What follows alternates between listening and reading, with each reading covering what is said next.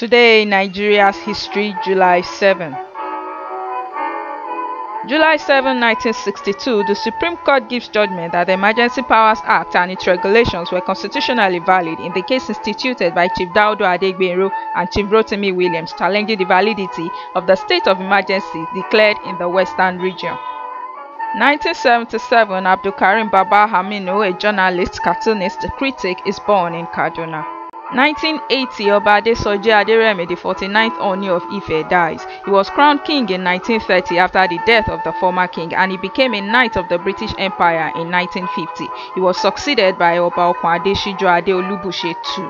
1924, Alhaji Karim Ayinla Babalola K.A.B. Olowu is born in Lagos. He is Nigeria's first Olympic torchbearer. He was part of Nigeria's first delegation to the Olympics and Commonwealth Games, and he won 2 silver medals at the 1954 British Empire Games in the long jump and 4 by 110 yards relay.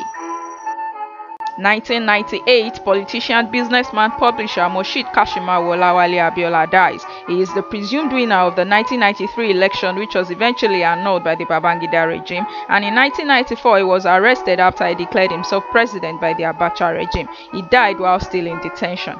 1913, the Rahama to Jengre section of the Bauchi Light Railway is opened. It was 15 miles. 1968, M.K.O, a Nigerian athlete, is born. He was part of the team that won silver at the 4x100 meter relay in 1992. He died in 1994 at the age of 26, and a stadium in Ekiti is named after him.